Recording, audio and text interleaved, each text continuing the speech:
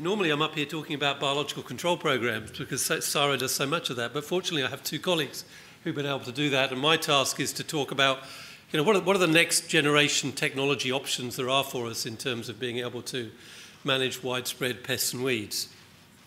So I'm going to try and go through in fairly quick speed about 8 or 9 technologies and technological solutions that are becoming available to assist us in this continual task for an integrated approach for managing our pests and weeds.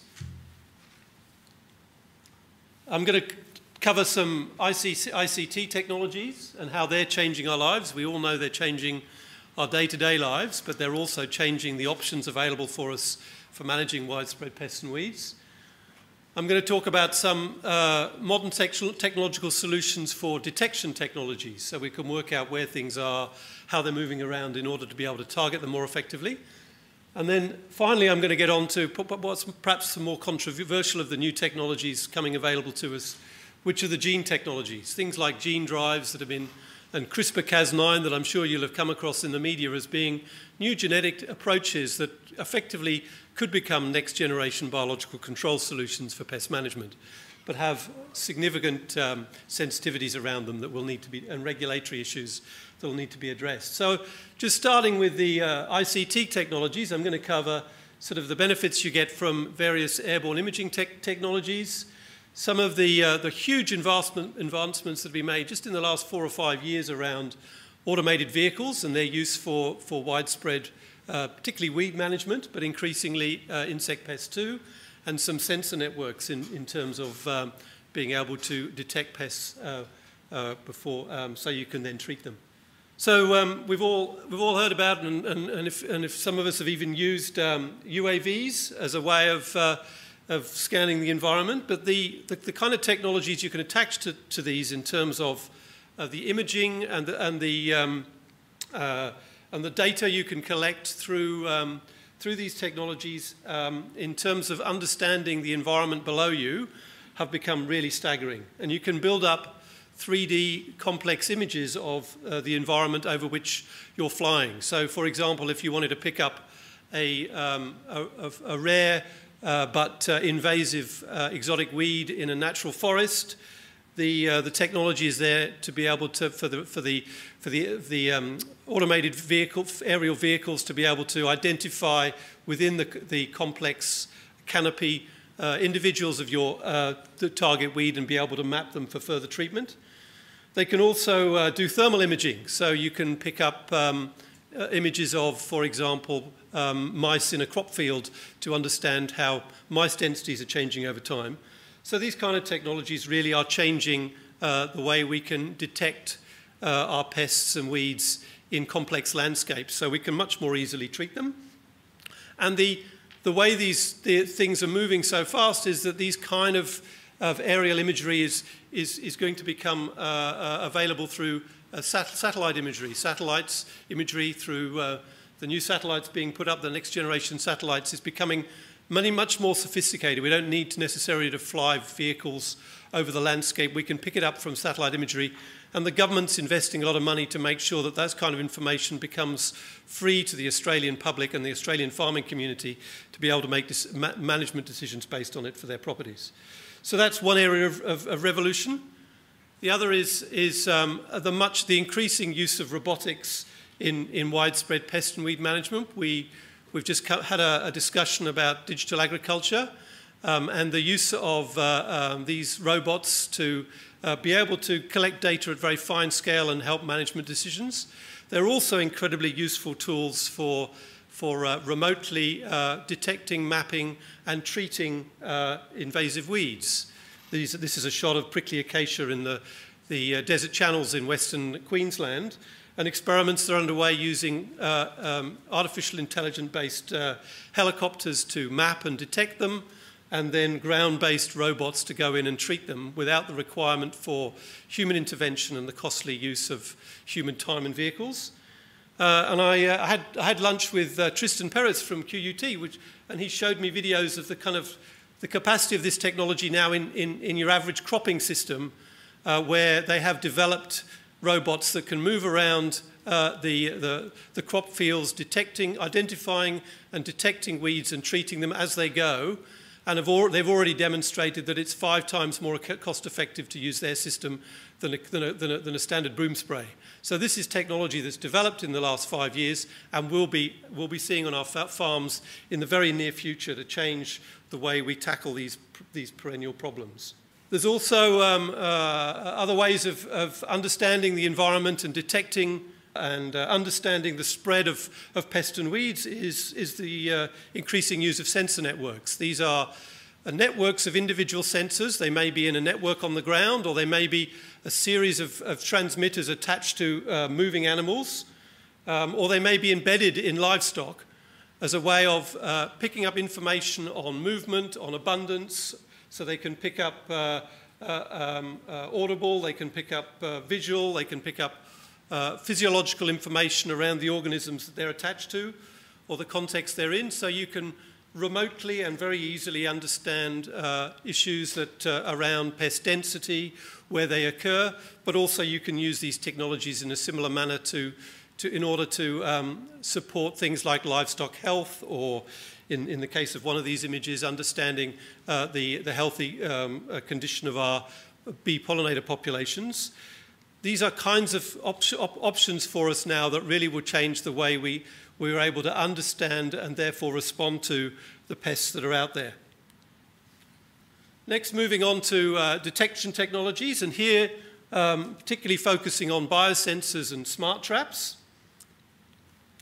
CSIRO has been in the process of developing, and this is a kind of sensor network.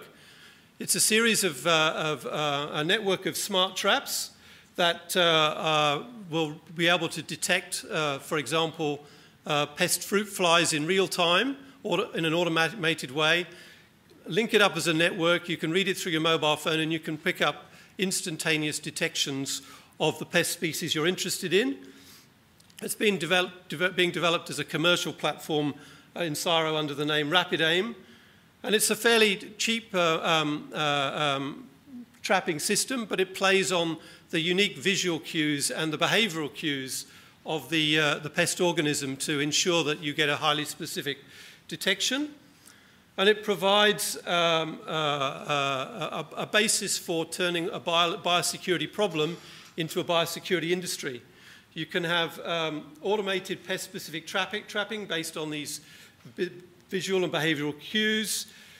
The technology, therefore, can provide a basis for a service industry that can support the horticultural industries.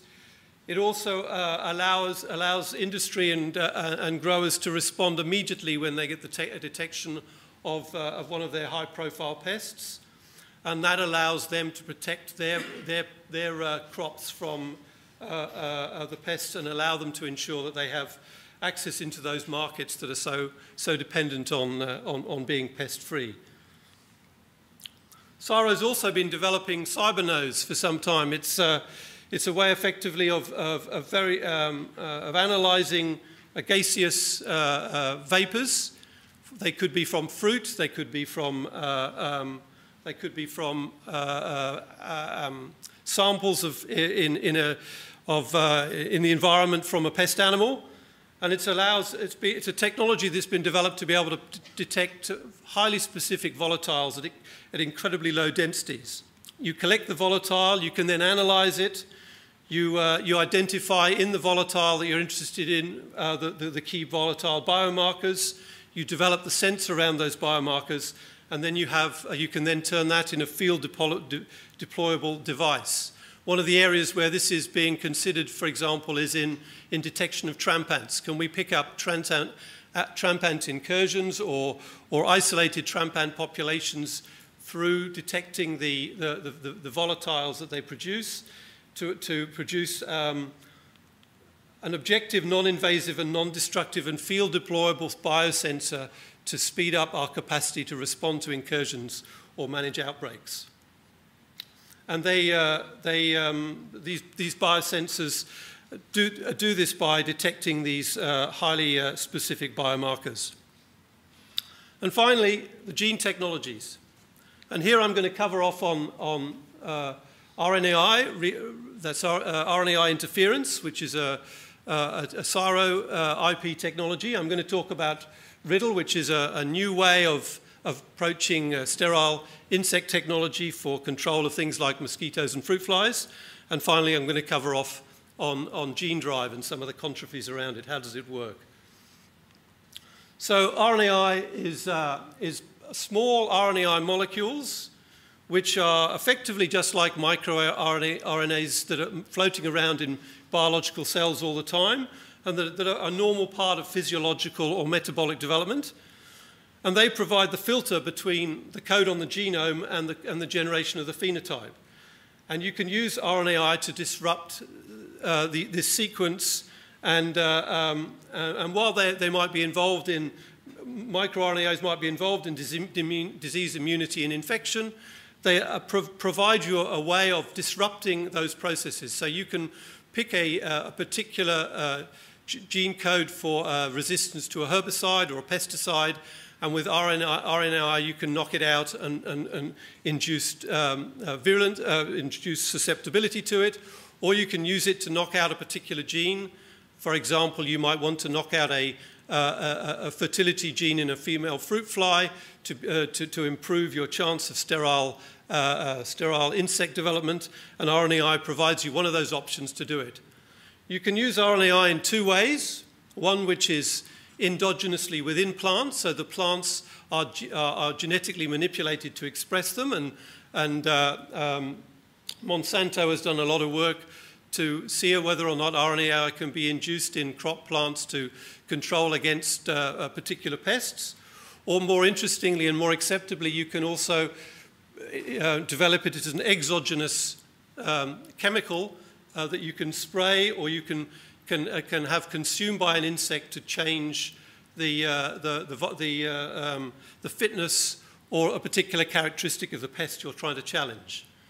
It's still under development in this area. There's still a lot of work going on trying to apply RNAi technology to widespread pest management.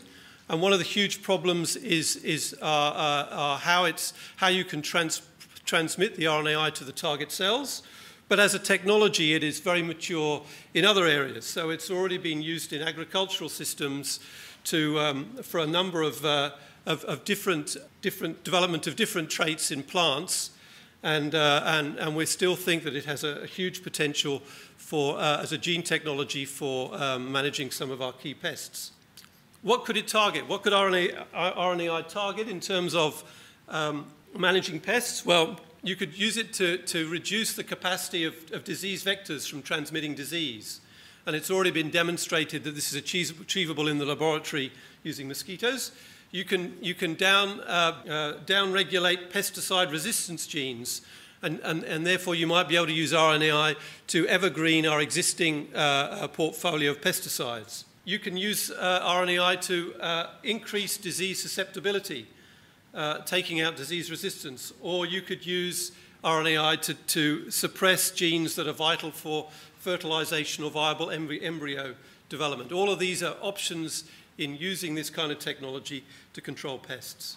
Now, Riddle is already being used in the field. For those of you that have been following the Zika virus outbreak, Riddle is the technology behind the Oxitec mosquito that was released in Florida to help combat the outbreak of the Zika virus and the mosquito populations there. So it's a very new technology, but it's already being deployed in the field. And it's a modern take on the sterile insect technology.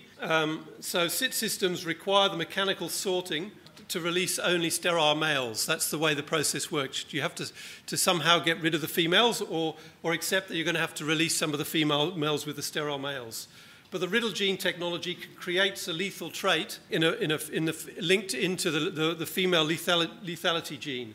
And therefore, all factory females that are produced using this technology die before maturity, and therefore you can get around to only releasing your sterile males.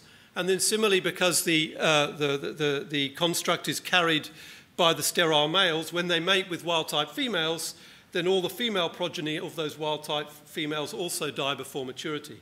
So it's a clear case of a gene technology which is now already out there and being used in specific systems. And finally, with what time I have left, I'd really like to go into a little bit more detail around sort of the gene drive opportunities and their role in pest management.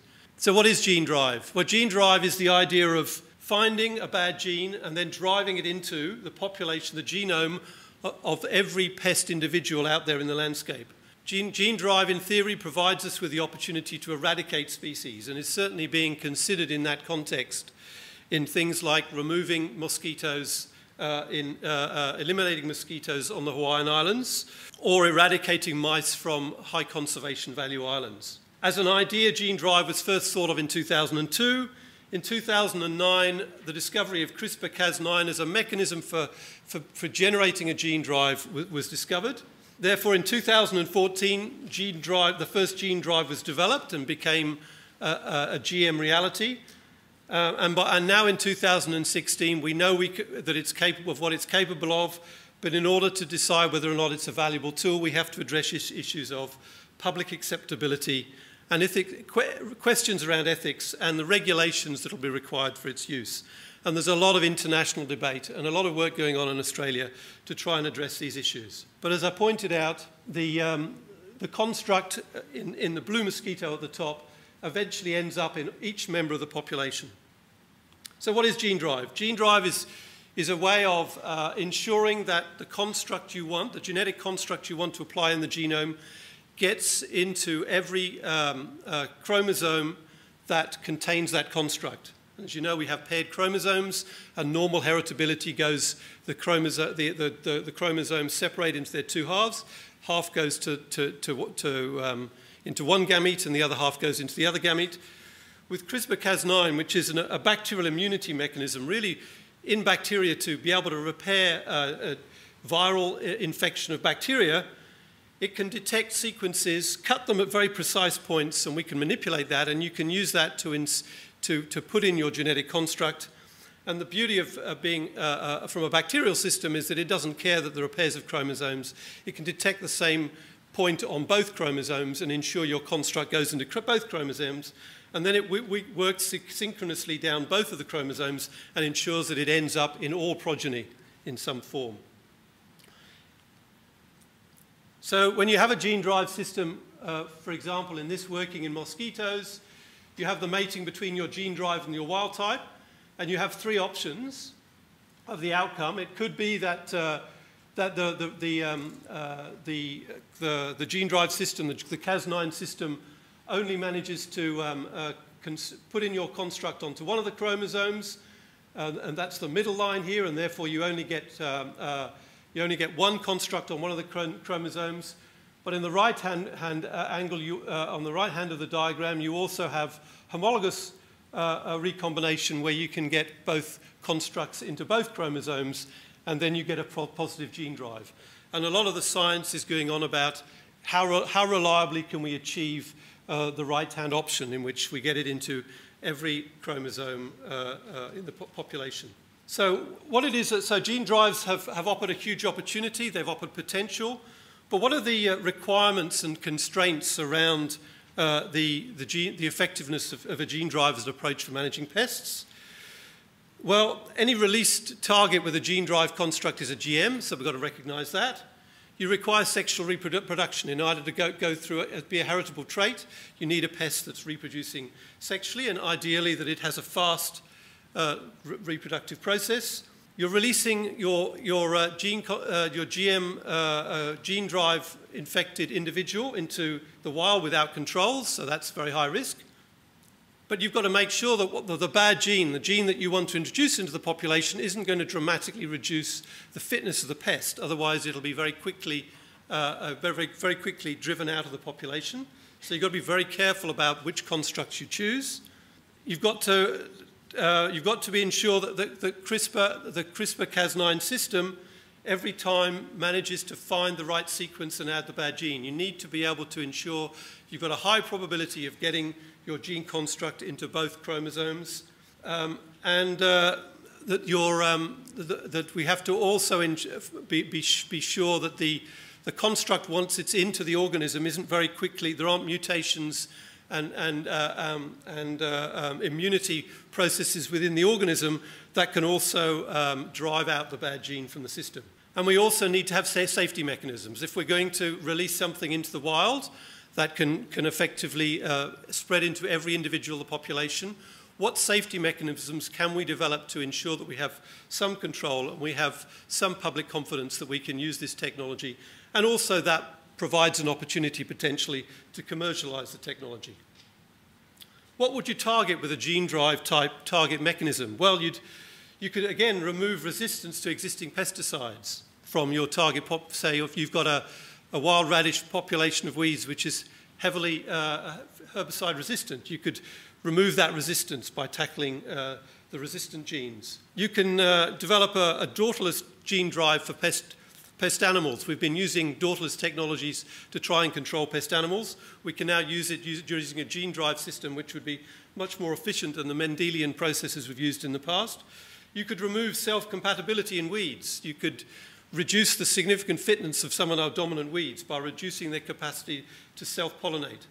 You can induce male or female sterility or male fertility, and you could even just increase the susceptibility of your target organism to some benign chemical. If we drove a gene into a mouse population that said that they were highly susceptible to, say, I don't know, methylated spirits, you could then use, once they were in the population would be completely natural until the animals became exposed to whatever benign chemical you decided to use. So you can make a pest population much more susceptible to something that you might more benignly use in the environment. And then you can induce disease susceptibility in order to be able to more effectively control your pest with, say, a biopesticide.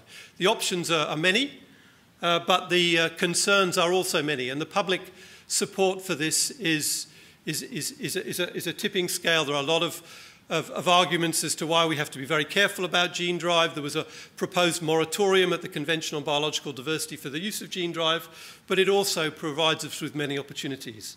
So to finish, I'd just like to say that there are a huge number of technologies that are coming onto the market, can change the way we tackle pests, revolutionizing the options for pest management. But we need to develop them carefully, and we need to understand their farm gate benefits, their economic viability, and their public acceptability. So there are some huge challenges ahead, but we now have technologies that are available to us to really change the way we can deal with some of our widespread pests. Thank you.